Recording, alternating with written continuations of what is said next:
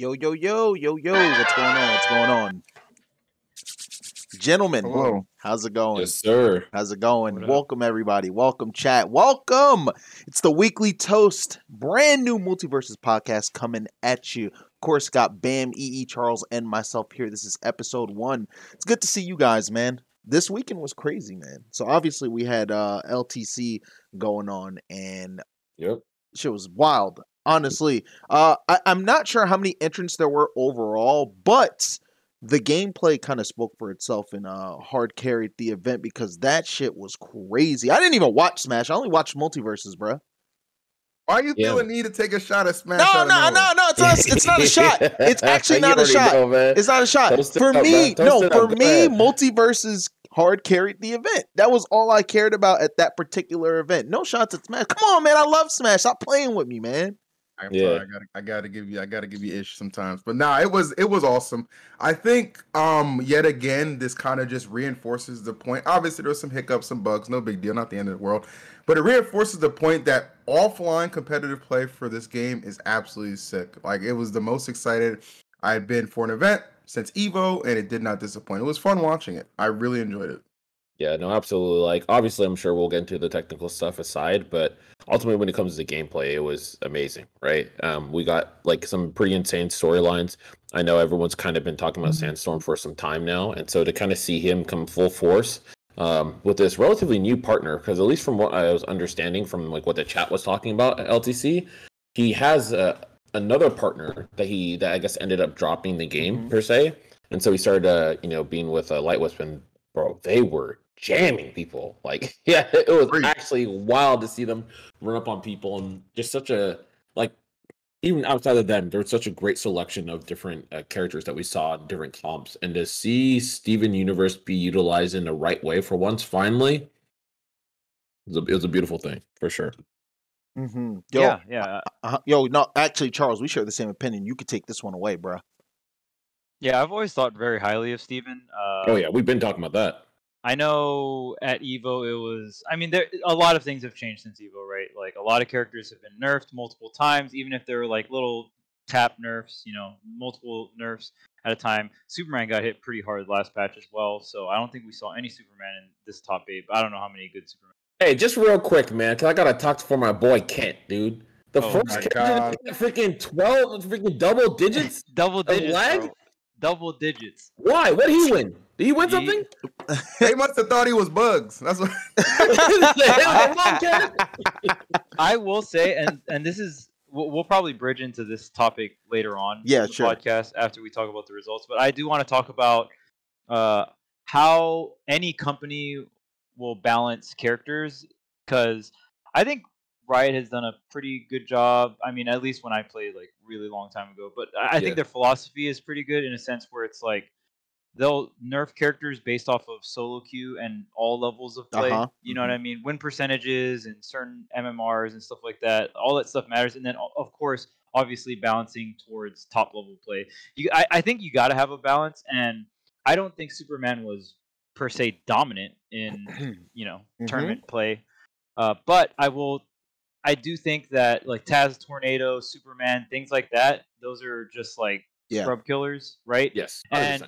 if someone picks up the game and gets stuffed by Superman at like 10% 4 times in a row, they might just have that feeling of like, oh, this game's whack. And then Yep. you know what I mean? Little do they know that they're just making really horrible decisions and yada yada yada. Yeah. But But they don't get you to that gotta point. right, you gotta that is something to keep in mind when looking at characters like Superman or Taz and stuff like that, where it's like, well, technically they're not too crazy, but that's a whole nother topic. But Steven, on the other hand, I've always thought that character was really strong, and I always thought that since Velma was such a big deal in the meta, I don't think Steven necessarily counters Velma, but Steven makes Velma play very differently because when you put up that horizontal platform, she cannot like the reason why Velma's strong is because she puts pressure on the map no matter where she is, right? Because you have the full screen megaphone. Yep. But if you have that horizontal wall, it blocks the megaphone off, and you force Velma to like jump up, maybe throw some speech bubbles, or like then jump really high up, angle the megaphone down. Or what we saw a lot is Velma would have to go over the wall, right, or over the sideward platform, and try, or like, over the shield, I should say, and then try to interact and stuff like that. And Velma, she can definitely scrap, but the reason why Velma's strong is the area of control she has and how far away from her teammates she can be and still put pressure out, right? Yep. But that shield, the horizontal, the sideward shield, the one that goes up and down, is very strong at making Velma play different and affecting how she pressures across the map. And on top of that, Steven kind of has that same caveat where I actually think it's stronger because it's so fast. But Velma, the megaphone, takes a little while. Yeah. Right. And then I think a lot of players are getting used, like, you can't mix up when you release the megaphone for the hitbox, right? You can't mix that up. So no matter where Velma's pointing it, as long as you dodge at the correct time, you should not get hit by the megaphone. Obviously, their teammate can then punish you for the dodge and yada yada. Yeah. So obviously, that's still a very strong tool. I'm not trying to like downplay Velma megaphone, but Steven, on the other hand, can be anywhere on the map and instantly shield his ally. And it doesn't matter if there's like a piece of terrain anywhere. Like instantly providing impactful support anywhere on the map. It's crazy. Yeah. No other character in the game can do that. It's so broken. Then we saw, like, everyone was talking about how Sandstorm was playing really well, and I do think Sandstorm was playing really well. But Lightwoods was getting majority of the KOs in every single game. He didn't do it by himself, bro. That's what I kept saying. Like, everybody, and Sandstorm deserves all his flowers. That man's a monster. I was like, y'all see this Steven too, right? Like when I was restreaming it, I was like, this dude's cooking. Yeah, man. I mean, like, it's absolutely insane because, like, you look at what you're able to do with, like, how Sandstorm was moving, the combo game, all these kind of things. But yeah, there's so many interactions. The reason why he was even able to start off is because of the shield coming into play, right? Across the stage. There were so many times, too, where it's like Sandstorm would go for an edge guard, and it's like Sandstorm didn't even have to dodge. He could dodge, but instead of wasting all his resources, he goes down there. Lightwoods would be like across the stage, man. And my guy just his vision was immaculate. All right, this guy was clairvoyant. Like every single time, this guy pops the shield for Sandstorm, making sure he's covered so he can go and jam him the way he needs to. Right. I love that you were talking about, Charles, too. The wall that you can put up by Steve. Right. Where Steven can be like, all right, I'm gonna put this wall here, and it's either he was doing it for even edge guards too, right? They're doing it for even like ledge traps, right? Whereas in this game, like you can move so fast, but when you put up that physical wall that characters have to get around, it becomes a very different thing, right? And you're essentially able to create this bottleneck where a lot of characters really can't go through. And you have that, and combined with, like, of course, like Steven's like his toolkit, and then you're combining Wonder Woman with her disjointed aerials, right, and her normals. You're gonna have a hard time getting off that ledge. And they found so much success there, and of course the obscenely early kills where Steven Universe was able to just essentially to float, watch Sandstorm doing his combos, and finish it up with a up air to close out, like, and get those points, man. So it, like, 100%, it's something where, like, man, Wonder Woman is insane, Sandstorm is insane, but Lightwoods was really showing people finally what this character Steven is capable of. A lot of people slept on the character early on. I mean, from the base point, I remember we always talk about it, man. This character can create platforms in a platform fighting game. There's no way he's going to be trash, period. That, like, when you have that, you're always going to be good. And you have all these other tandem tools. You got the combo game, the bounce house. Like, dude, some people get locked up in 2 seconds on their double team combos and be at, like, 80. Like, it was just ridiculous. Bro, how long have I been saying this, bro? I have been saying this exact same thing since the inception of the game, and I saw what Steven could do. I saw the potential. Yes, I am smirking because I have been saying this for such a long time, and I kept saying Steven is a ticking time bomb, and you guys are going to see. Just wait. Give it 3 months. Give it 2 months. You'll see. And finally, we're at the point where someone was able to show exactly what I've been talking about. And so I got to say I told you so. But the thing is, and you brought up a good point, I believe it was EE that said this, is that were y'all even looking at Lightwoods? Because I felt like everybody was so focused on Wonder Woman. You already know Wonder Woman won Evo. Cool. Then she got buffed. Then she got nerfed again, and now she won LTC. At what point does it go beyond, yeah, we got to just nerf any character that wins, right? Versus like, oh, what if it's just the players popping off? Or what if the character is fine, they just won a tournament? So we've only had 2 official, like lands, so to speak, where we had Evo and LTC, right? So we don't even have data other than those two tournaments to say, yo, like, okay, Wonder Woman won like 5 tournaments, nerf her or something like that. Like, she's obviously winning everything. There has to be a problem there. There's only been 2 tournaments, right? But, and this isn't even for Wonder Woman. I feel like no matter what character wins, I'm serious about this, by the way, no matter what character wins, there's always going to be that reactionary, I want to say, just feeling of people just clamoring for nerfs immediately because a character won a tournament. But that logic is faulty. I don't think that characters should be nerfed off the basis of, oh, they won a tournament, we got to get rid of them. Like, oh, they won a tournament, we have to nerf them. You have to nerf what's toxic. You have to nerf what's oppressive. I also saw people trying to basically say, yeah, look at all the Wonder Womans that are in these results. When in reality, like, the tournament didn't have as many entrants to begin with to even warrant saying, hey, look at how many of this character is here, right? Versus all the data that we have from a bunch of online tournaments that are showing all these characters repetitively taking up all these top slots in them as well. Again, this is only our second LAN event, but it's kind of sucks to be that Wonder Woman player because it's just like, no matter what I say about her, you're biased, Nakat. You're biased. You know what I mean? So it's just listen. Don't worry. I'll be the voice for you. Okay. Look, the comparison between Wonder Woman being nerfed compared to somebody else doesn't make any sense to me. You're not going to pick up and go as a character like Bugs. Bugs is pick up and go. Okay. I've done some outlandish things. Okay. Yet again, I find myself taking games off Nakat with a character like Bugs. Never. I couldn't do that with Wonder Woman. Okay. I'm not capable of doing that with Wonder Woman. You know what I'm saying? Like, Wonder Woman actually has like a higher learning curve. Yeah, you have to take that into account. And the players who are winning, Nakat is a seasoned teams player. He understands this game at a high level. Great. We already know what Sandstorm brings to the table. He's immaculate in Brawlhalla, and it transferred well into MultiVersus. These are not some run-of-the-mill scrubs just popping up and saying, oh, we're going to win some tournaments with Wonder Woman. That's not how this shit works. Okay? That's true. It's not how it works. Wonder Woman isn't the hardest character to play. Don't get it twisted. But you're not going to tell me her and Bugs are the same equivalent where it's like, you know what? Address this immediately. Let her rock, man. Let her rock. We all can agree, though, that Wonder Woman's hella strong, right? I think she's hella We're fucking not going to cap? No, okay, I think she's hella I just want to make sure. Bro, I've been saying it. I've been saying it. Just want to make sure. Bro, I was saying it when she sucked, quote unquote, when everybody's like, yeah, she's not good. She sucks. I'm like, we playing the same game? I thought she was good back then.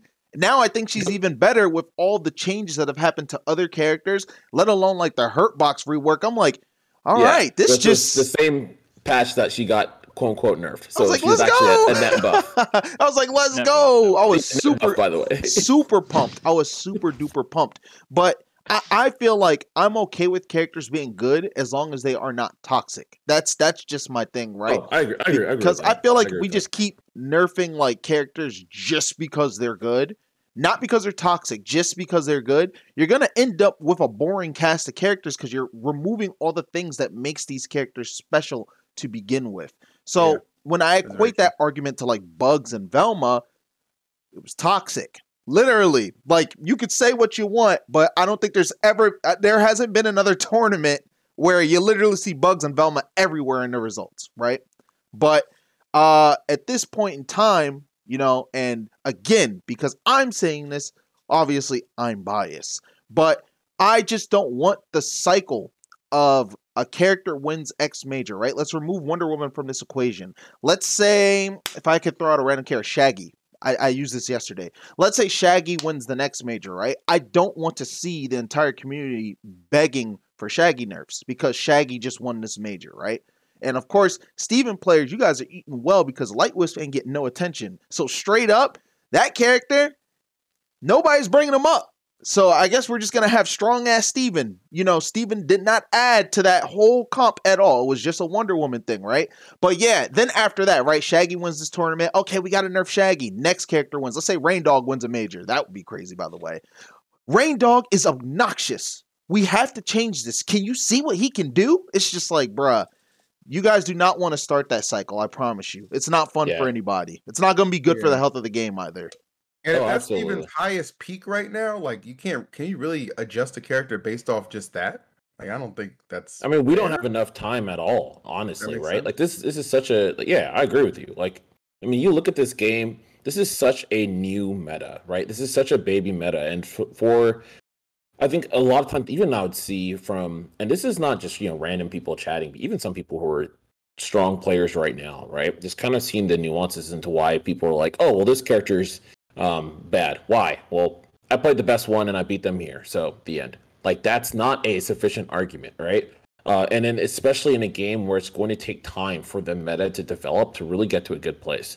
I personally think that like where we're at right now, I mean, maybe you see some characters that like need to be toned. I personally feel like, hey, just buff some of these other characters that are seemingly weaker. Buff them a little bit and let it rock for right now because I think there's other pressing concerns too. And B, like you need to let a game flourish. There's so many times that we've seen this in fighting games, right? Where you have this idea of it's this buff nerf culture, right? And everyone lives and dies on it. Characters don't even get developed. Some characters are actually strong and like, no one ever sees it time of day, right? They just get more buffs, and all of a sudden once people learn to play the character, then in tandem with those buffs, they're insane, right? Or some characters get nerfed to the ground and it's only because people don't recognize how to get around and circumvent some of these tactics and these strategies. So definitely hope that I think it's good that we have a dev team that is able to look at the game, assess the situation. I love that they're knowledgeable enough to have pretty decent discernment between what they're going to buff and nerf, depending on what people are crying about. But I still think at the end of the day, like, you got to let the game rock for a bit, let it flow, and see what it makes, right? Because that's where you get to see the beauty. When games take time and people learn to evolve the meta themselves without any intervention needed. I have something to say, but it's not a shot. I just have to say that before EE gets on my ass because I'm gonna talk about Smash for a second. So when it comes to Smash, right? We never know when we're getting a balance patch. We don't. We never know. It just happens, right? And there's an ending point too where they say the game's finished. Enjoy Steve, Kazuya, Min, have a blast, see ya. But with this game, we have the ability, or we're blessed with the opportunity to consistently have these updates. It's a nice thing, right? And so I see a lot of people bringing into question just how often should the game be balanced.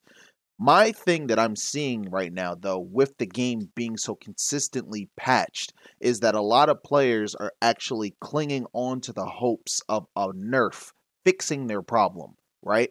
So, with this being said, competitively, and not the casual player base, by the way, this is just the competitive player base, I'm seeing a lot of people that are highly depending on a character getting nerfed to fix their issue rather than learning how to outplay. I mean, I think, Charles, you brought this up earlier about like Taz Nato getting nerfed, right? That's just, what happened. And so, even like, I can understand why it was pretty degenerate, but at least speaking from my own experiences with Void, teams that did that were like a free win to us because we've dealt with the real tornado that I don't even need to bring up. But so being able to actually fight that off where everybody else was being so like, well, not everybody, but most people, I hate this. This is not fun to fight, blah, blah, blah. It's just like, okay, whatever, right? We learned how to outplay it. We beat it, done. But the thing is right, when a game continues to get patched over and over and over, and people know that it's going to continue to get patched, it's just like, all right, so why should I even improve my own skill and learn how to outplay and develop better habits as a player when I could just pray for this nerf to happen and maybe that fixes my problems to then still lose to the same character after they get nerfed anyway, to then allow the cycle to continue for waiting for more nerfs. You feel me? You understand what I mean by that? Mm-hmm. And so that's kind of the thing that I'm hoping to avoid, right? And this is pretty much like a player thing, right? This has nothing to do with the developers. Developers doing their job, actually just patching the game and making sure the game is healthy. But players, in my opinion, instead of working to improve, they want to basically be fed a nerf to make their troubles go away. And that's just not going to work in a competitive environment. Yeah, not at all. Look what happened to Pichu. Adios. Right, I mean, just the structure of it all. And I mean, I think the way people are looking at it too is they just look at the winner, and there's so many factors to keep in mind, especially with LAN events. With online events, there's other factors to keep in mind, like the net code and yada yada, but it's more accessible, right? Not all the best players went to every single LAN. You know what I mean? And I'm not trying to take away from anything from the winners of those LAN events, but not every single player on the planet that is a top level competitor went to those LAN events. That is the reality we live in, and there will never be a tournament that every single good player goes to, right? Because there's even this is in Smash, and it's the same for MultiVersus. There's probably people that just can't afford to go out to those things, right? Maybe they're really good and they're Wi-Fi fiends and they're top ranked, but they just can't. So there's never going to be a LAN event with every single player that could possibly win the event at that event. But so you have to take that into context, right? But one thing you can look at is saturation. And that's in my opinion, the more consistent thing to look at. What was the most represented character in top 32, top 64, top 8, top 16, right? And you even you can't just focal point on first place. You got to take it down a notch. One of the most dominating characters in platform fighters is Brawl Meta Knight. And when you looked at top first place, top 4, top 8, top 16, top 32, it's got to be 70-80% players, something along those lines. That's saturation. That's a problem. That's unhealthy, right? Yeah. So not just looking at the winner of the tournament, but you gotta bring the camera back. You gotta see the whole picture, right? Yep. And I'm pretty sure I would assume Velma was the most represented character in top 8, if I'm not mistaken. And that character has been nerfed quite a bit. And LTC. Yeah, I'm actually gonna pull up the results right now. Low Tech City. I'm not too sure. Tech City. Last So many damn variations of it. It's LTC, so man. I don't know what they're doing over there. Yeah, Clown Fest. Anyways, continue. But Evo, I'm pretty sure Velma and Bugs. I'm not too sure which one, but it was a combination of Velma and Bugs that were the most represented, and it was by far. You know what I mean? The saturation was very, very clear for Evo, but there's also context to Evo, right? What's simple? What's effective? We don't have that much time with the game, and I want to cash in this dub right now. Give it to me now. Right, and then there's some players that are going to deviate from that, you know what I mean, and just play what they like and still get the dub and not go with the meta per se, right? But it's the most effective strategy is to just do that. Velma and Bugs, very simple, very effective. It's very clear that they're overtuned at the time of Evo, so just go with that.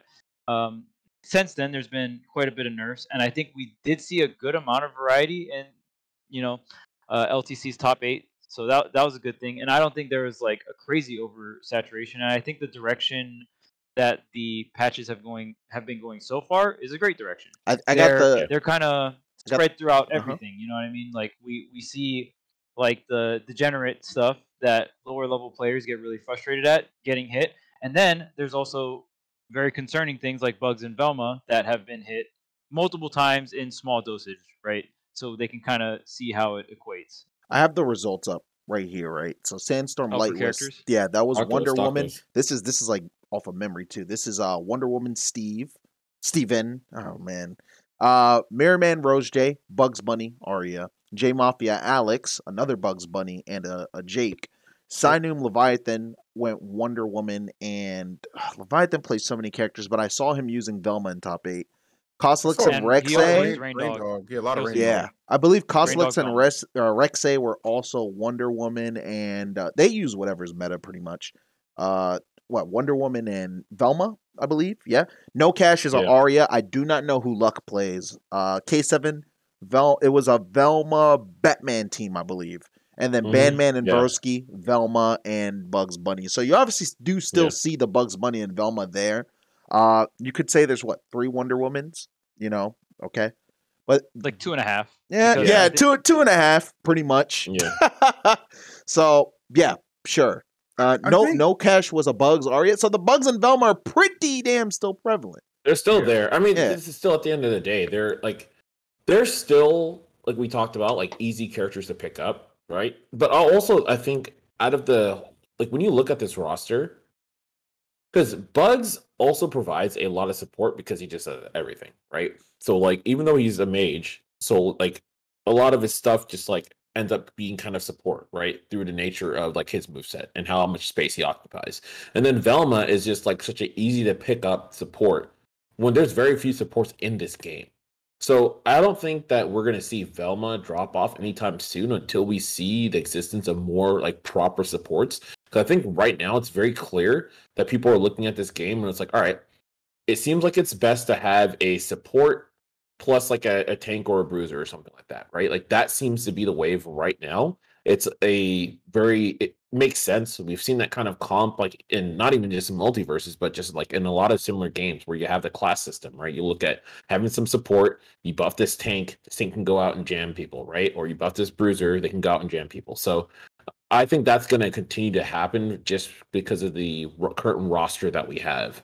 Even though I do believe that Velma, I think Velma's in a good place right now. And like even bugs too, maybe there's some things that I still think that's kind of wild, but I think they're in a okay place right now. Like I think they can be left alone and we can just really just let this meta flesh out. But no surprise to see those characters being saturated because of those reasons. I might have to disagree on Velma only, but that's about it. No, I think the way they're doing it is like because what the game's like in open beta, right? That's correct. Yeah. So essentially, the way I kind of look at it, and it maybe it'll help like people rationalize and not get so frustrated. Is it's almost like given like how there are online events to compete in, and just like a lot of awesome battles that are displayed. Like just look at the community. Just look at yourself as part of the dev team. Okay, you're helping flesh out some of the stuff that they're adjusting, and it's not like it's always permanent, right? Like they can revert back some things should they feel like a nerf went too far or a character just kind of fell way too hard. And because we have to make way for new characters coming in and just like the way to keep the game fresh. You know what I mean? Like that's kind of the way I see it. I don't think it's like the end of the world. Some of these, adjustments for sure. I get why it's frustrating 100%, but I mean at the end of the day, it's just, they're gonna at some point reach a point where it's like, okay, we'll have seasonal balances instead of like weekly balances. I think that's where people want to see these things get to because it'll allow them, like you've been talking about, adapting and creating and fleshing out a meta, which will be sick. We're just not quite there yet, but that's what I believe is going to eventually be the case. It'll be like seasonal updates rather than just weekly on the fly ones.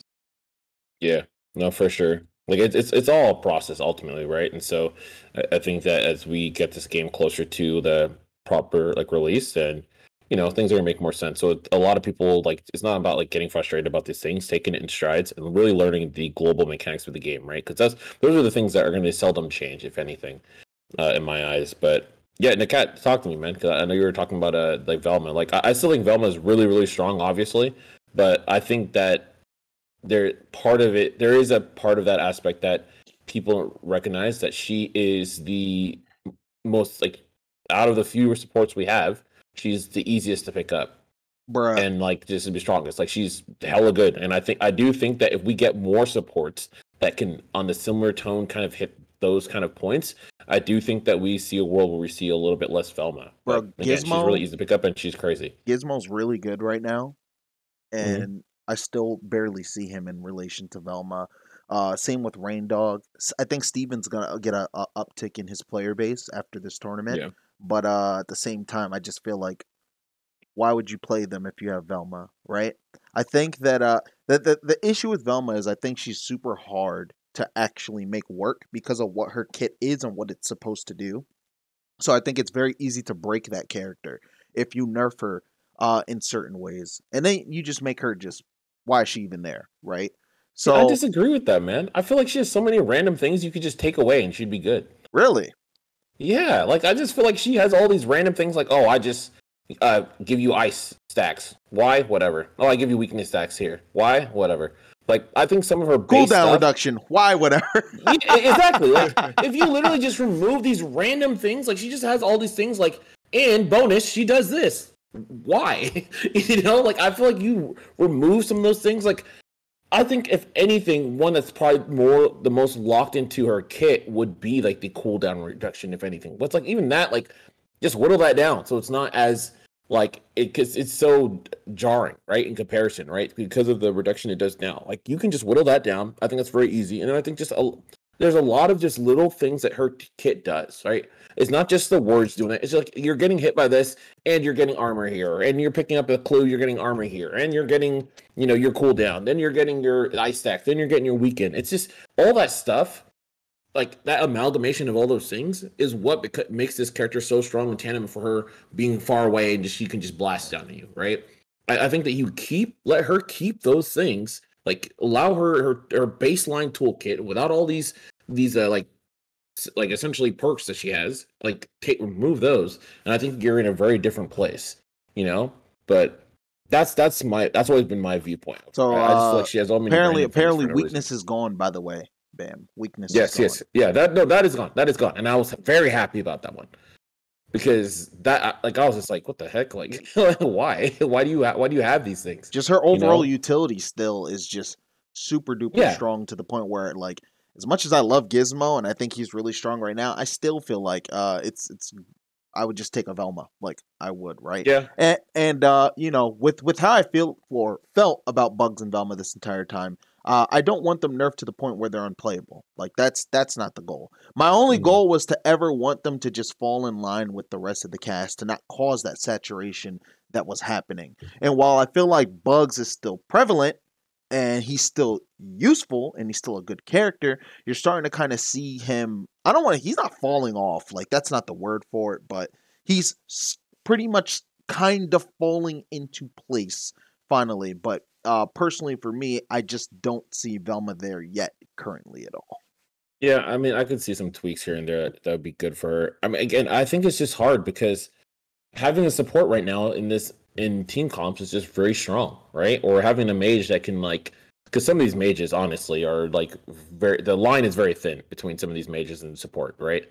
Just to keep it a buck. So like I think there's some of those that kind of fits closest to that, and then that's why they're strong too. Like it's gonna be hard for Velma because she's no matter what, she's easy to pick up, right? And she has very strong a toolkit.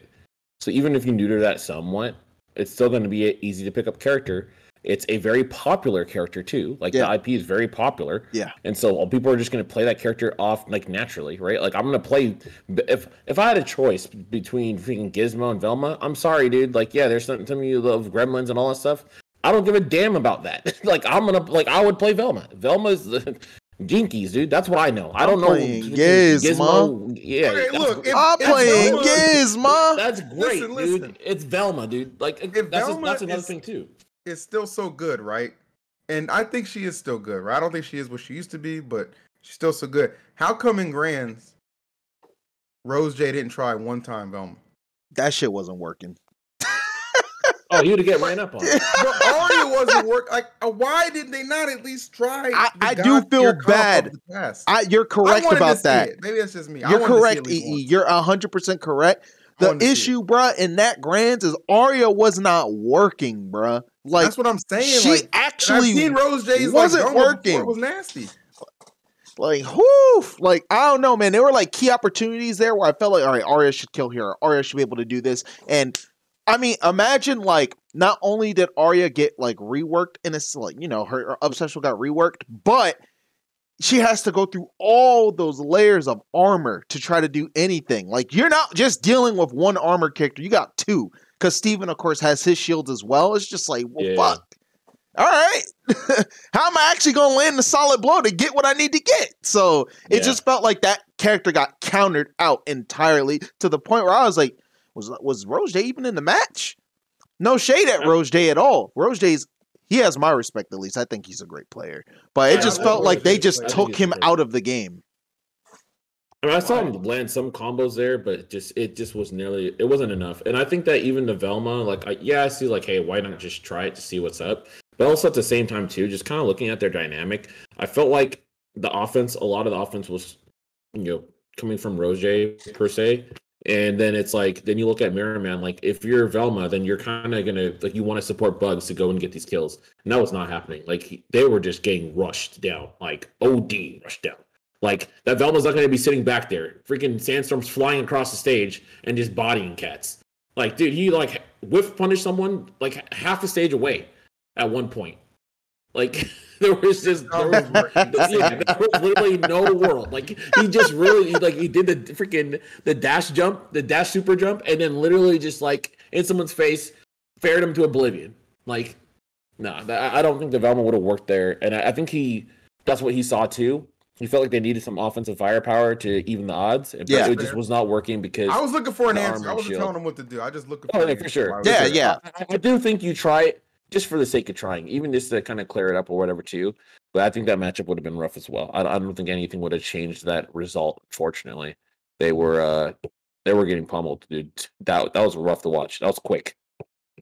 Yeah, yeah, and again, the Steven platforms, right, kind of cut Velma off, and maybe they kind of saw that from their run, because I mean, Sandstorm and Lightwist started top 8 in losers, and they were like destroying all the Velmas, destroying. Oh them. yeah, they locked them up. So maybe it was along that mentality. I'm not too sure what they talked about or whatnot. I do think it was worth trying at least for one game and see what happens, right? Yeah. And maybe even trying to develop some counterplay. I'm not too sure how much health each of those platforms do have on Steven when he puts them out and stuff like that. So maybe figuring out like, oh hey, like we got to hit it, or maybe your frontline, because it's very clear that the meta right now is there's a frontline character and there's a backline character. Yep. And how effective is your frontline character? Wonder Woman brings a lot of utility. Wonder Woman's one of the better rushdown characters.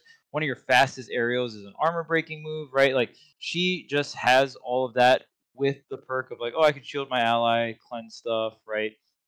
Give them armor. So she brings a lot to the table, but Superman also acts like a very good frontliner. There's a lot of other good frontliners. I actually think Bugs is a frontliner that's not too bad, right? Some of your assassins, stuff like that. Yeah. That's why I just don't even really feel like Bugs is a mage, because he does control area, but it's not fast. They're like high cooldown moves, and it's like, okay, let me like bring the safe down, make a hole by the safe. Maybe the safe goes in like a U shape, controls like a big area, but that is not as consistent as like Velma speech bubbles or Velma megaphone, right?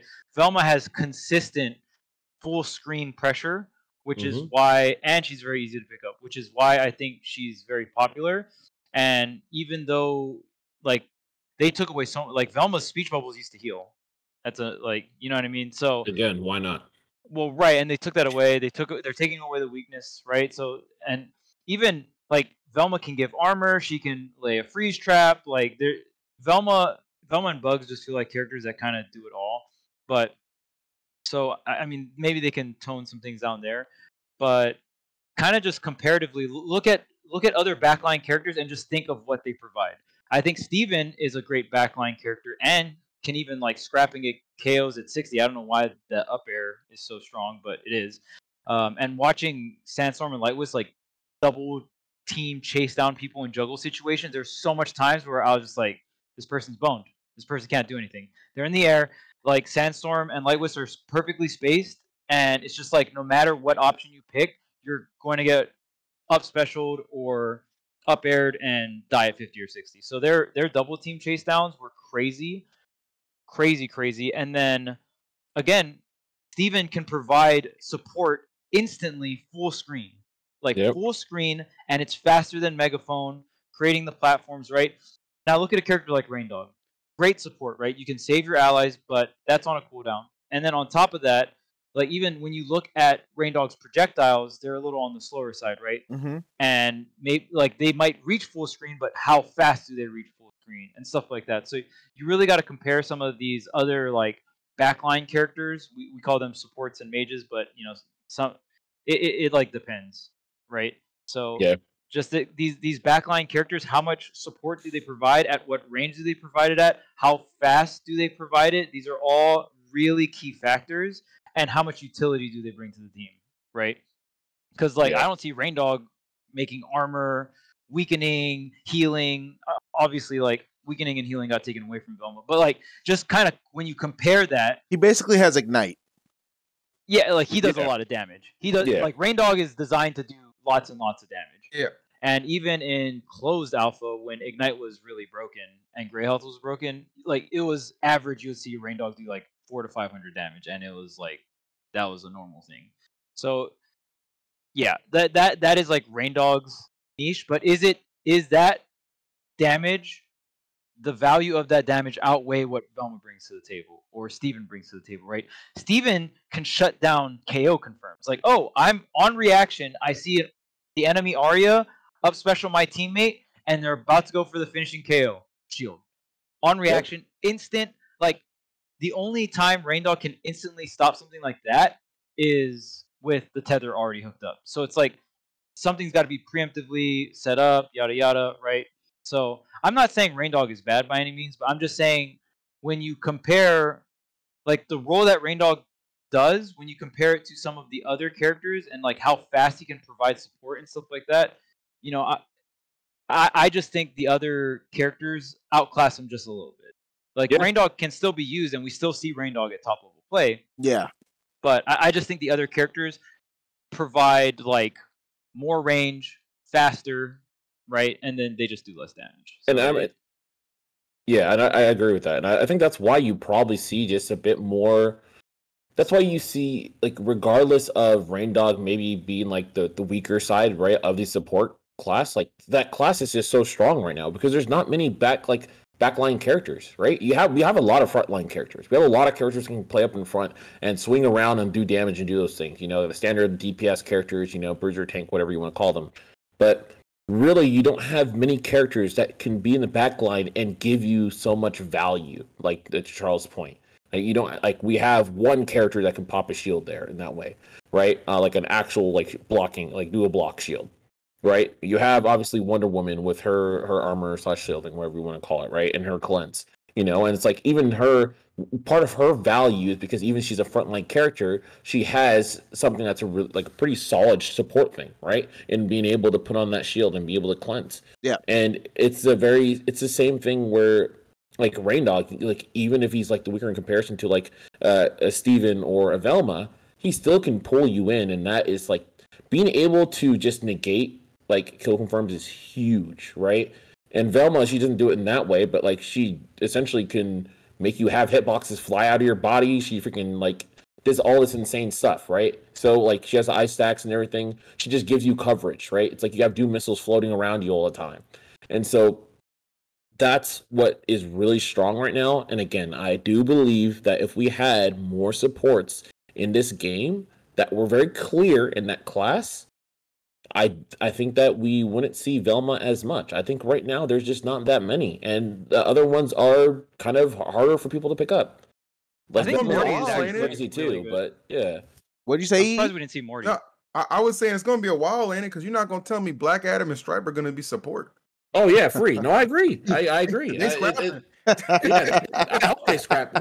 We need some more scrappers. I ain't gonna lie to you, man. I'm happy to see Morty. I'm happy to see Rick, but a little too much flying all over the screen, man. I need to get back to someone duffing people, right? That might be just the Clark Kent and me talking, man. But I need to see some hands. That's your Kent, man. That's your inner Kent coming out, man. I don't blame you. Yeah, I'm at Daily Planet, baby. But we doing it, man. So that's what I need to see. I hope that Black Adam definitely scraps, man. We need that for sure. But yeah, that's one of the things that's kind of interesting to me about in this game, because you've definitely seen some of these like classes be kind of ambiguous. You know, so there's a lot of characters that kind of toe the line, and the characters that seem to be rising and like who have been strong have been the characters who kind of do it all, or they do a couple key roles really, really well. And then it's like support, especially if you have any support like parts in your toolkit, that's just going to be huge because we just don't have that many support. Well, because Morty feels like a support. I like, to me, support and mage feel like the same class, at least to me. Yeah. Like the only Yeah. outlier is like Bugs doesn't really feel like a mage / support.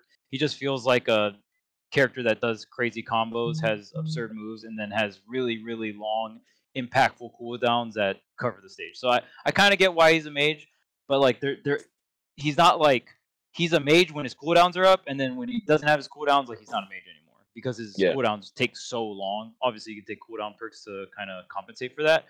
But I feel like Morty kind of fills the same role, and I actually think he's one of the stronger backliners right now, like on the same. I think he's he's one of the strongest characters in the game right now. But yeah, right. No, I agree, and I think in terms of like backliners, he's one of the best backliners right now, because I mean the amount of stuff he can throw out, right? Like his projectiles are really, really strong. He has a way better disadvantage than Velma. Velma's disadvantage, like you can dare stall and you can protect yourself with up air when you're off stage, but Morty having the portals is really strong. The UFO is really strong. He can consistently live to pretty high percents and you cover that mid range, right? You're that mage slash support class, so you can come in with projectiles, support your teammates, right? The bombs are really good, so yeah, I'm actually really surprised we didn't see that much Morty, and we just saw a bunch of Velma. Maybe just none of the Morty players went to this tournament. That see again, we have to take a bunch of these. We have to take a bunch of the data from offline with a grain of salt, which is why online data is the most consistent because that's the whole entire player base, right? Obviously, with online tournaments, there's you are playing online, so it's not the gameplay itself won't be as consistent, but at least the player base, your data pool, that's more consistent. Yep. Yeah. So, I mean, a lot of people think Morty's one of the strongest characters. We didn't see a single Morty. Does that in top 8 of LTC? Does that mean Morty's bad? God no. Morty's insanely strong right now. Yep. The character's wild. Like that character can just, I'm gonna blow up the screen now, and if you're anywhere in the vicinity of these huge grenades, you're eating like 50%. Like, or you're just dying. Or you just straight die. If you have percent on you, you're dead. You're basically dead, right? The character fights you in front like a bruiser, and then also just shooting things around like a mage, right? So like it's a hybrid, baby. Those characters like that are just hybrids. Like There's a lot of hybrids in the game for sure. I actually do think, for the sake of people understanding the game, I think it would be great to actually classify characters with a their main class and then their subclass or something. I think that would be very important because there's a lot of characters that toe the line here in this game. And I think that sometimes you look at something, especially if you're making, I'm assuming you make the class system for people to be able to directly understand, especially when you're going to have a lot of characters eventually in this game. Like, I should be able to be like, oh, that character is a tank, right? And know they're going to be mostly tank things. Not like it's a tank and all of a sudden they're flying around supporting the world and I'm like, wait, what the heck is going on? You know what I mean? So yeah, that's just a little thing. But yeah, I agree, man. We need to recognize that, dude, there's so many things that we didn't see. There's so many comps that we didn't see purely due to the nature of going to these in-person tournaments. In-person tournaments are important because they tend to have more visibility because they're going into this already kind of built community base, right? Seeing people in person, right? Seeing their reactions from them. It takes on a life of its own. But these online tournaments, regardless of what you want to say about the netcode is pretty damn good. You know what I mean? There's going to be little things here and there that need to be adjusted for sure. Random glitches that take place. But in terms of a fighting game, having server-based rollback period is going to put you in a good position where you're having more of the player base, to Charles' point, that can actually participate. So you can get a lot of value there from that data set. So I think that's really great, man. But kind of transitioning to topic, because I do think this is something we 100% have to talk about, man. Sure. For all the greatness that we saw from LTC and the gameplay, man, LAN is in a very bad position right now when it comes to MultiVersus, and that needs to be addressed. I think it's always important because you're going to have more people who can participate when it comes to online.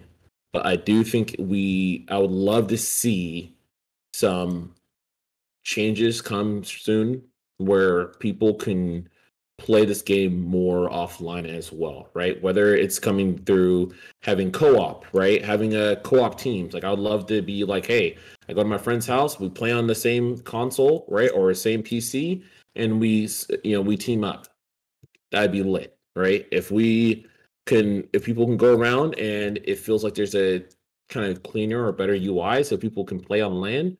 Obviously the big thing with the keyboards, a lot of people are playing with keyboard because there's a huge player base that comes from Brawlhalla, which is definitely a player base that you want to invest in, really surprised me, honestly. Yeah. I did not know that, even in that community, I did not know keyboard was such a big thing for plat fighters, bro. I did not know that at all. Big, yes. So the last DreamHack Atlanta, they had a really big Brawlhalla tournament. Me and Charles were there, and I remember walking over to that area to just kind of watch the matches, and 70% of people were using keyboard. And I was just like, what? Yeah, what?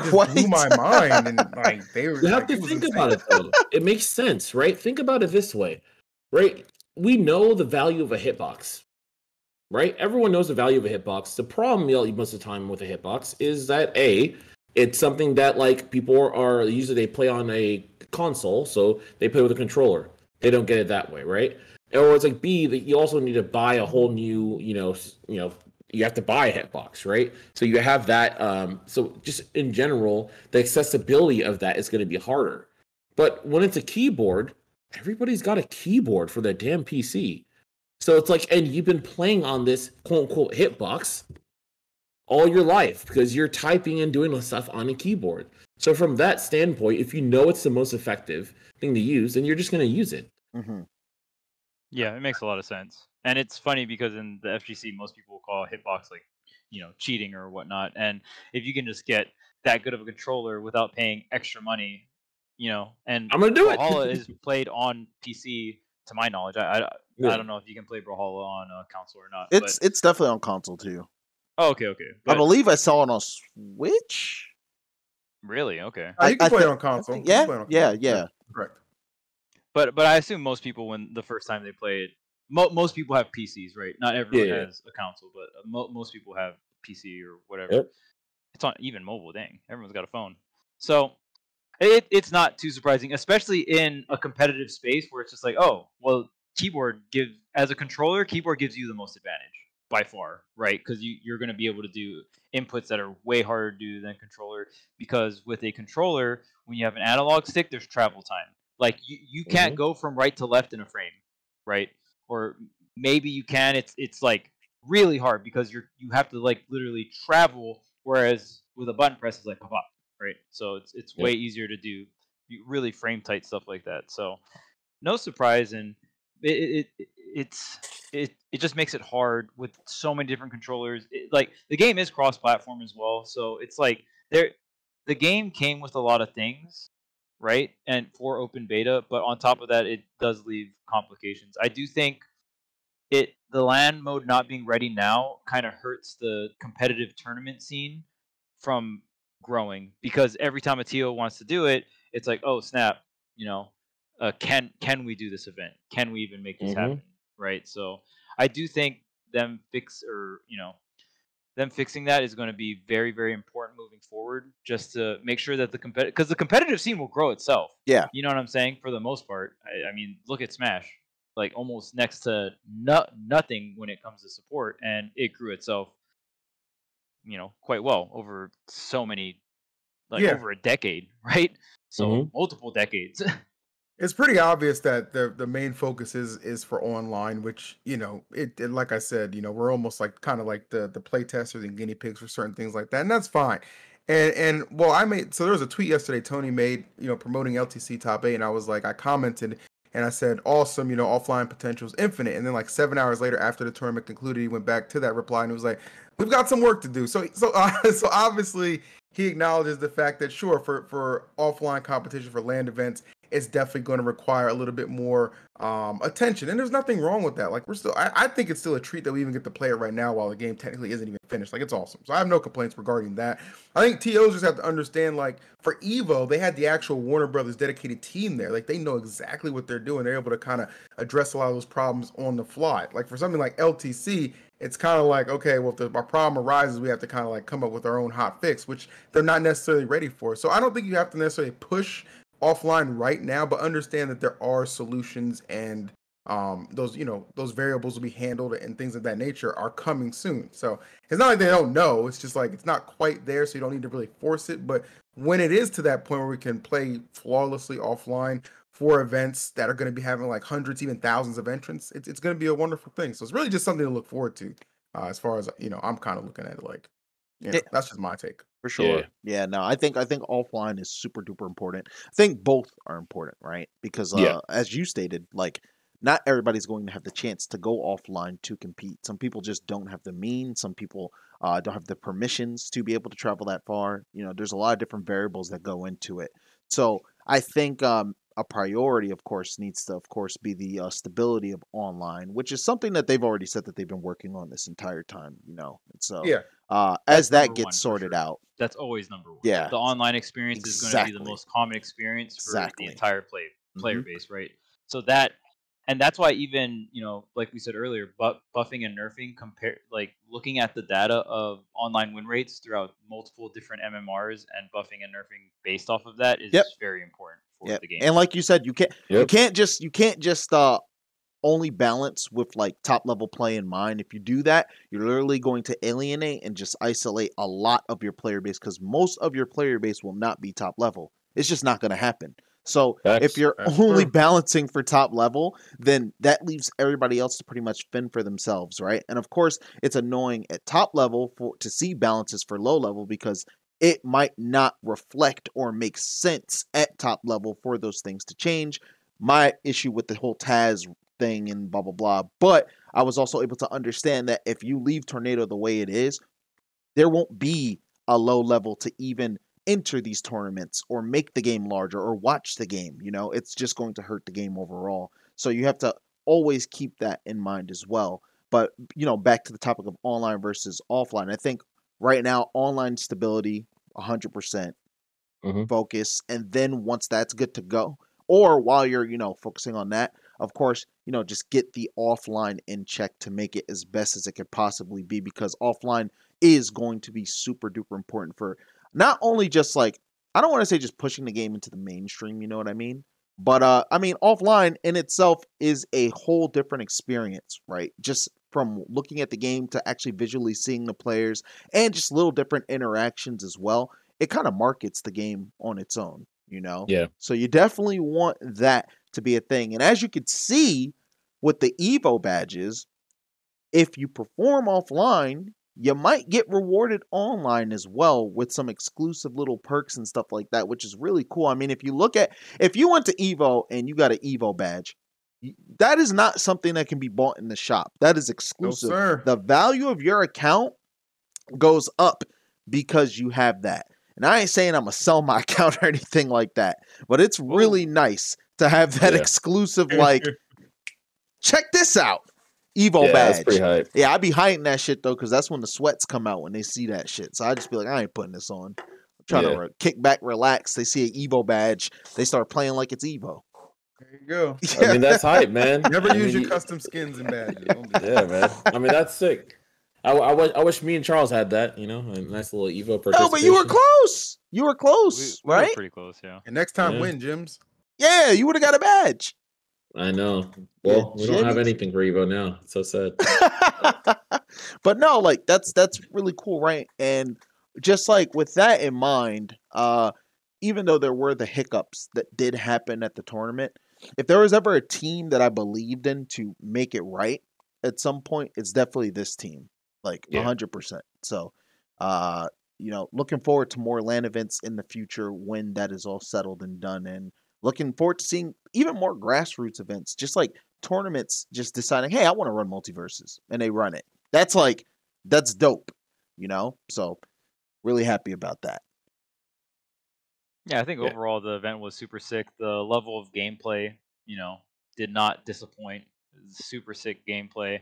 Can't believe the 6-0 happened again, but I believe in your Damn, man. Mir and Roger. I think they got it next time, but not again. That shit hurt. Yeah, that shit hurted.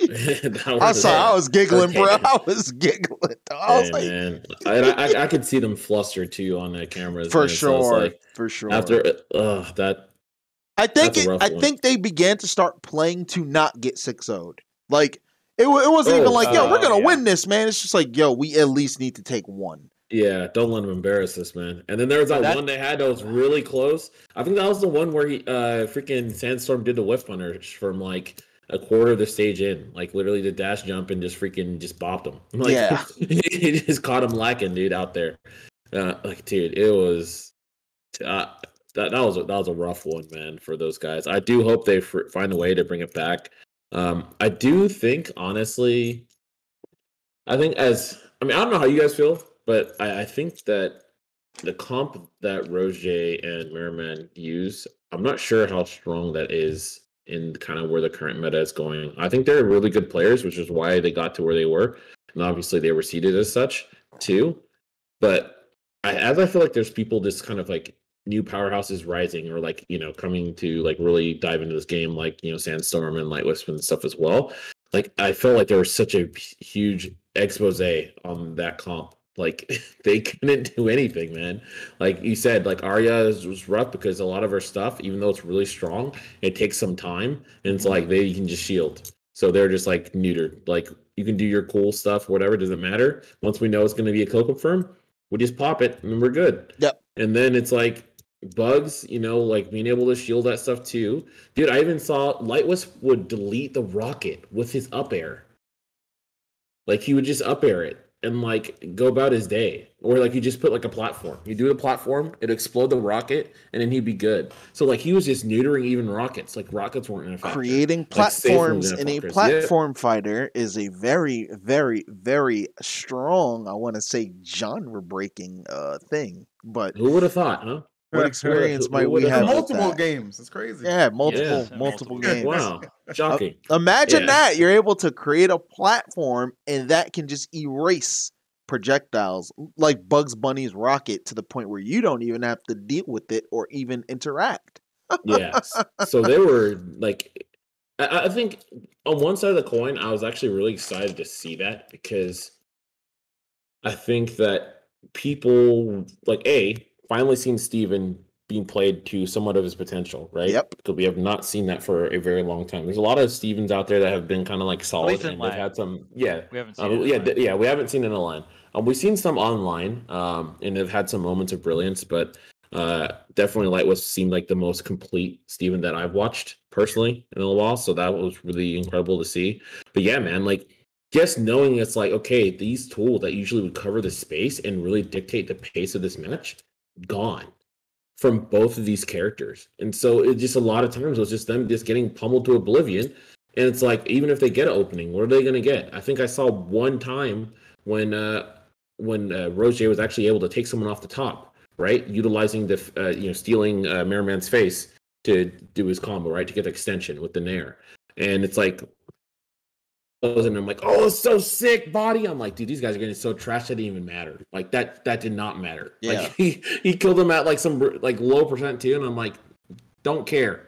Like you guys are dying off this. Yeah, completely irrelevant. Like it was just such a dominant fashion, and I love seeing the dominant fashion into like the way that they're playing their neutral and their combo game and all this stuff.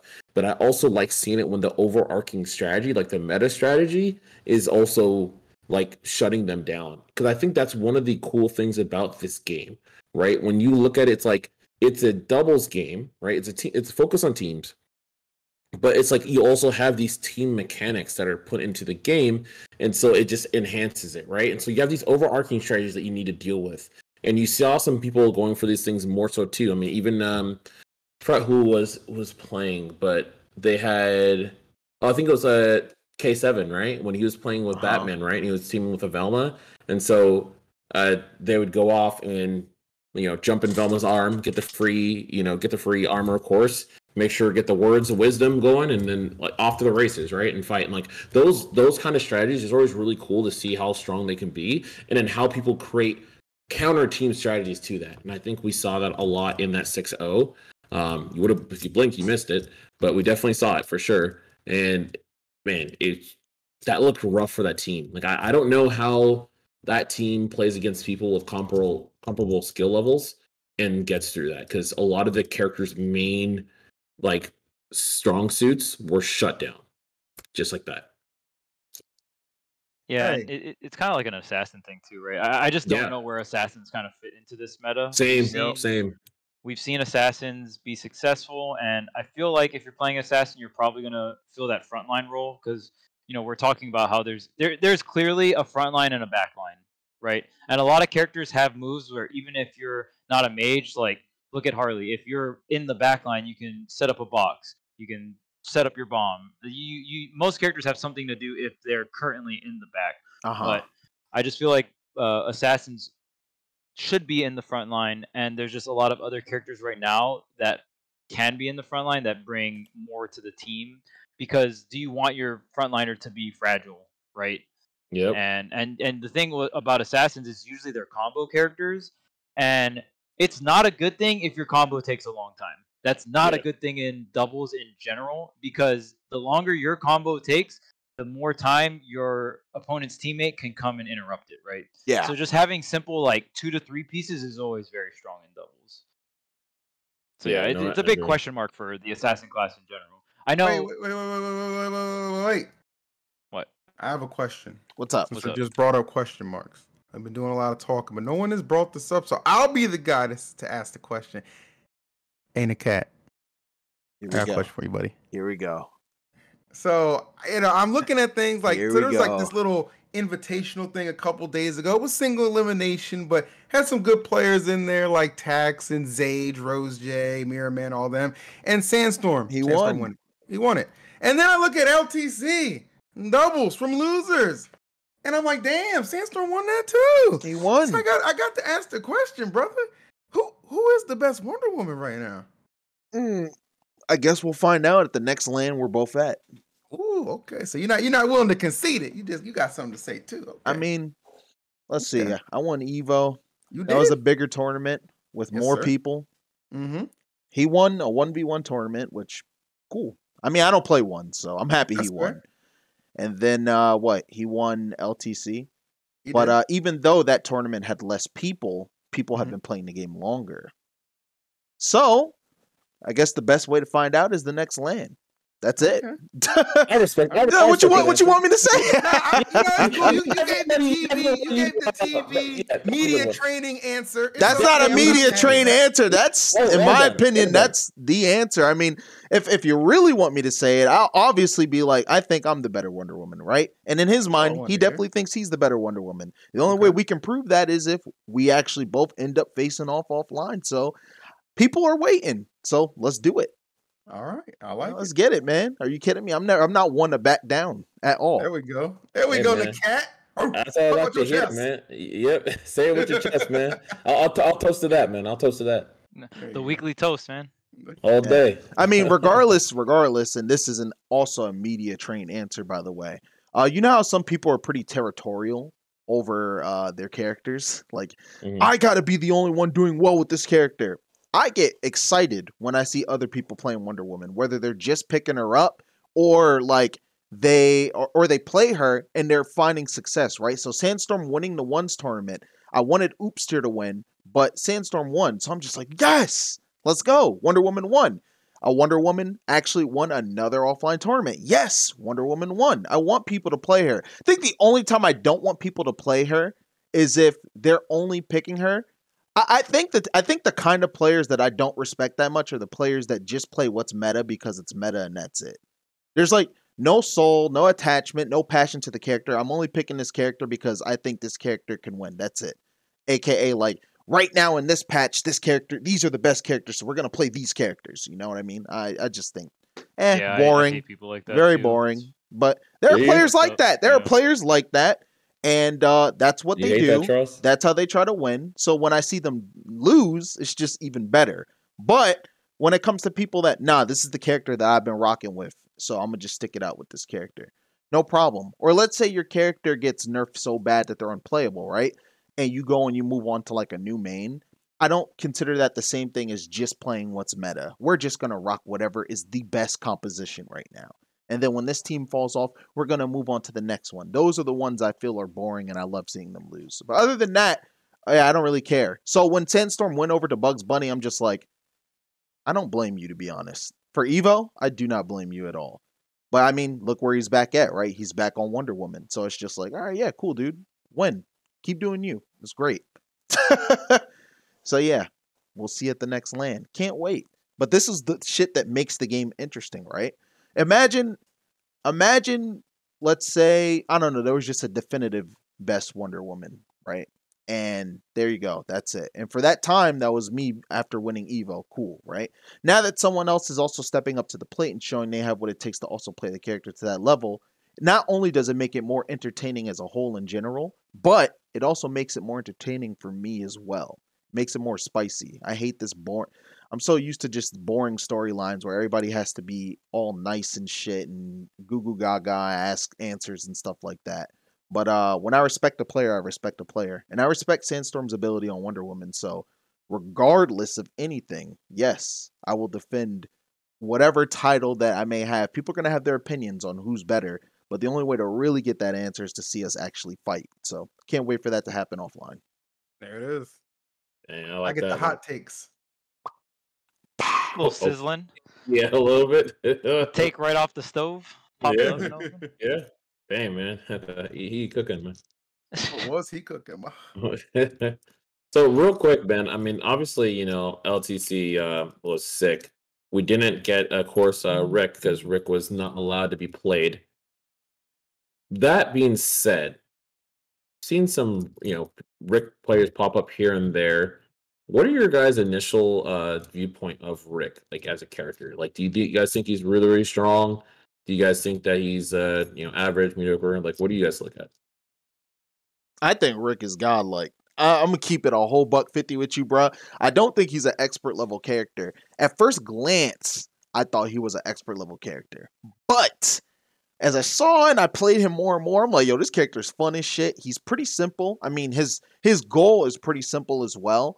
I am in love with his design first and foremost. As a Rick and Morty fan, I'm not one of the diehard fans that are going crazy over that Szechuan sauce, I think it's called, or whatever it is. But but I do, in fact, love the Meeseeks. I actually care more about the Meeseeks than Rick himself. And the lines, this is off topic a little bit, but the lines in the game that people have, especially like Shaggy saying, I hope you pay those Meeseeks, or Wonder Woman, in my opinion, has the best one. Those Meeseeks deserve to be free. I'm just like, speak, woman, speak. I love it.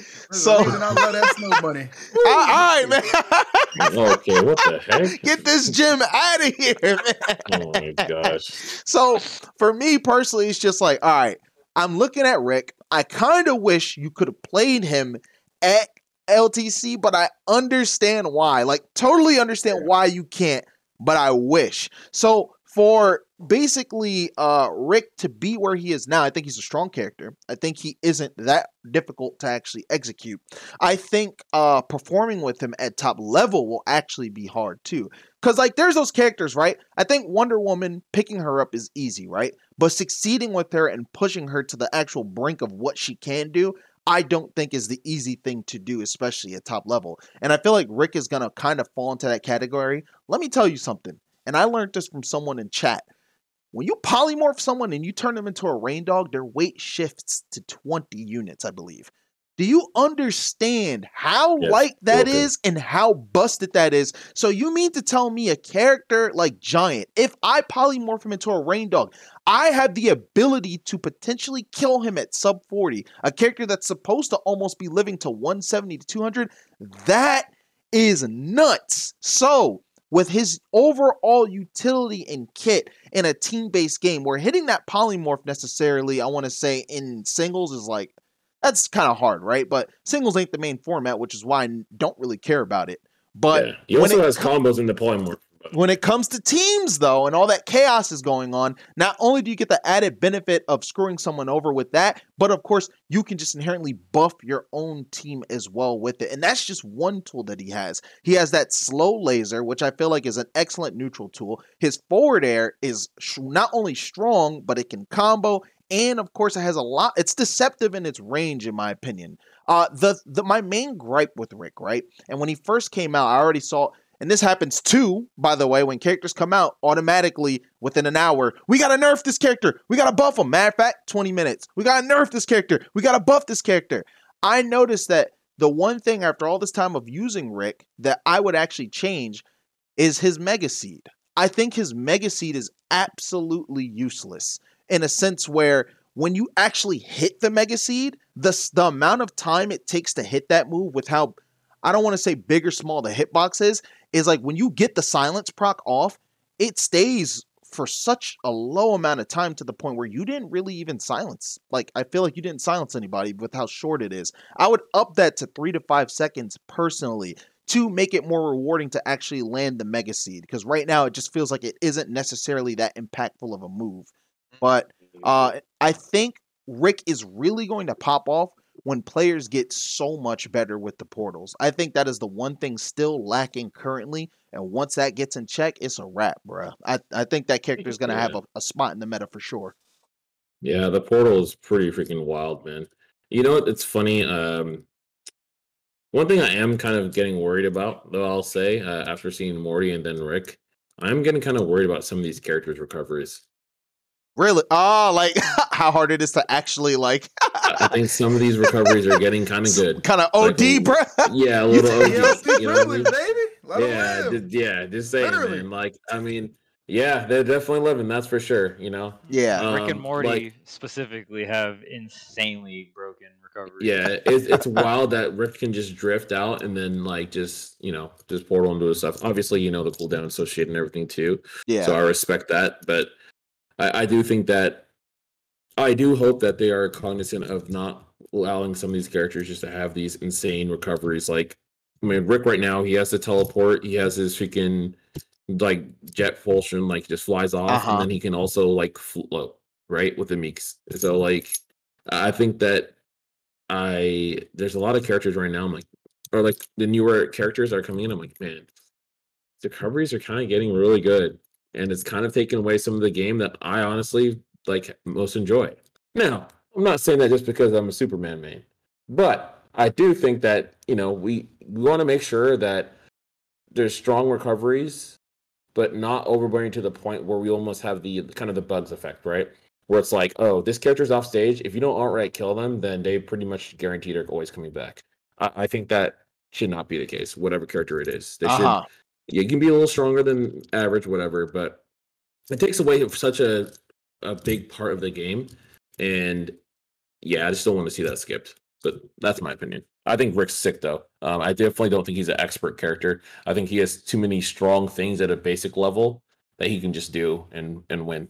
So I think that if you want to get super nuanced and do some like insane combos or whatever like that, then yeah, there's some expert side to him, but he doesn't need that at all. No, yeah.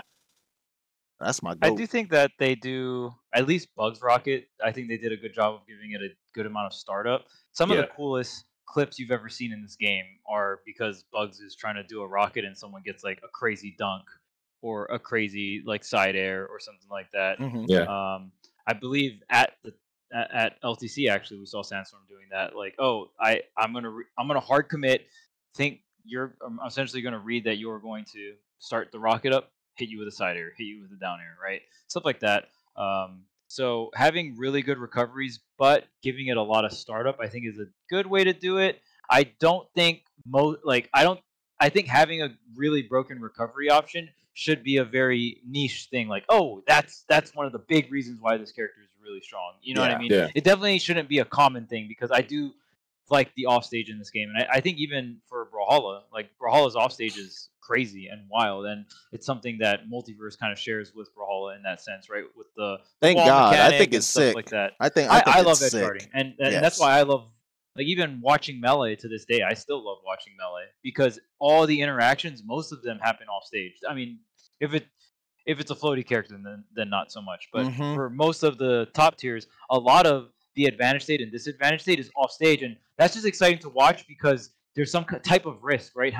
When you get reversaled off stage, you could just die. Whereas in Smash 4 and Ultimate, a lot of the advantage state and disadvantage state is on the ledge, and ledge trapping is still hype, but it's way less risk, right? You're on stage. People can like ledge trap very safely by roll or even like more towards center stage and stuff like that. So there's not that excitement as a spectator of like, oh man, he's going out there. You know what I mean? Like, I wonder if they're gonna get reversaled or not, or if they're gonna hit the edge guard and stuff like that. So me particularly, that's what I like, and I think balancing good recoveries with high startup is a good way to do it. I don't know specifically how much startup the Rick portal has and stuff like that, but that's just my 2 cents on Yeah, stage and food for stuff like thought. that. Yeah. Yeah, I actually got to head out though, so I guess we could just do a quick around the horn. Yep, sure. So I guess just like final thoughts on Rick. Do you guys want to close out on that? Yeah. My only final thoughts on Rick are I wish I could spawn more Meeseeks. More Meeseeks. Bro, I'm you don't understand, bro. I think the Meeseeks are like the best things ever. Really, It's big, pretty funny. They're cool.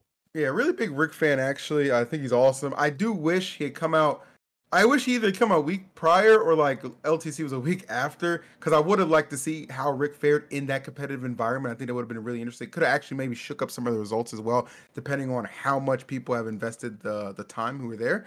But I think the rule of thumb maybe is like the character should be out for at least a week to 10 days before it's tournament legal for something like that. Obviously not including online stuff, but yeah, I get it. But no, Rick's sick, and it gives me a lot of encouragement for what Black Adam and Stripe will bring to the table when they eventually release as well. Yeah, I would say on my side, kind of similar thing, like super sick character, man. I had a lot of fun with him. Like I remember he came out and I was like, man, I couldn't play him because I had to do work, finished work, sat down with the character, and like, at that time I was like, I'm not gonna watch anyone play. I'm just gonna do my thing and see what I can find. And like just playing the character for a little, I'm like, dude, this character is so insane and like very, very fun. Um, very creative ways of like, this combo game and stuff too, which I always love to kind of flesh out. So really cool character. I think the character is pretty strong. I feel like obviously not the same as Morty, but there's a lot of similarities, right, and overlaps for obvious reasons, but still feels unique as a character, right? Even though they have a lot of tools that have similar properties per se, which I think is awesome. I think the polymorph is wild. I've seen some people kind of do some different baits with it. Yep. I've seen some combos into it too, guaranteed combos into polymorph, those kind of things. So it's pretty insane to see. Yeah, I definitely think that character's going to affect the meta. And all in all, man, as they continue to create these new characters, I'm very excited for the future of this game. For sure. I know Rick was a character that was actually in the like one of the very first alphas they had. I actually played him long time ago. But like just seeing all these new characters come out and the way they play, the uniqueness, and I feel like the characters are unique enough where it's like it's fun, it's different, it's exciting, but they're not like their win conditions or like the how you counteract their strategies. It's not as insane as like say like some other platform fighters, like Ultimate. Like I think there's sometimes you have these characters that are out and they have very different counter strategies. And so when you have so many characters coming out, because this game is going to have a lot of characters at the end of the day. Yeah. Like my fear is always that you get to a point where you have people just beating you because you just get ShamWowed by tech you haven't seen because there's character rosters so big and the game is so balanced where you have to respect those characters. But I don't feel like that's going to happen for this game. I think they found a way to be unique and yet like the characters still don't seem like they're out of this world where it's like, oh, I need to apply a whole different strategy in order to win, which is nice. So really well done. Hats off to that team. On the characters for sure. Yeah. Yep, and for me, I think Rick is super sick. I think the portal combos will be really cool in ones, but in twos, you'll probably save your portal for disadvantage or saving your teammate. I think it's cool that the portal's reversed from Morty's, and you can actually like yoink people in. So, and obviously, Rick having the better portals makes sense. And I do agree with Nakat. I think the up air silence is not very impactful. It doesn't really last too long. And on top of that, I just don't think most characters use specials when they're in juggle situations. Like sometimes you use them to stall, but I think a silence on a move that sends you horizontal will be more impactful because you could force low recoveries, right? Like you hit someone out, they're silenced, so like they can't stall with their specials, right? It'll be really strong. It'll be right. I even if you make the silence longer, I just don't like when you're in a juggle situation. Most of the time, you're either dodging left or right, or you're trying to land with a dare or something like that, right? Like most characters don't use specials, so I in that particular situation, I just don't think it's too powerful. But I do think you should just make the silence stronger, or longer at the very least.